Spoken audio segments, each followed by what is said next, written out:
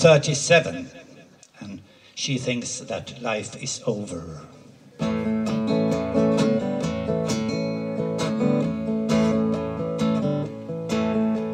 The morning sun touched lightly on the eyes of Lucy Jordan in a white suburban bedroom, in a white suburban town. As she lay there neath the covers, dreaming of 1,000 lovers, till the world turned to orange and the room went spinning round.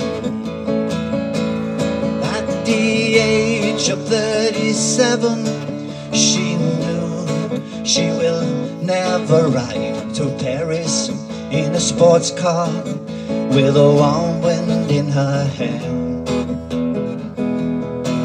So she let the phone keep ringing as she sat there softly singing pretty nursery rhymes she'd memorized in her daddy's easy chair. Her husband, he was off to work, and the kids were off to school. There were all so many ways for her to spend the day.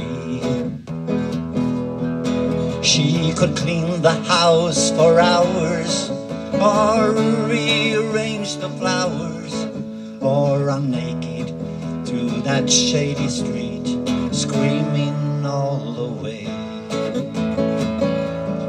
At the age of 37, she knew she will never ride to Paris in a sports car with a warm wind in her hair. So she let the phone keep ringing as she sat there softly singing pretty nursery rhymes she'd memorized in her daddy's easy chair.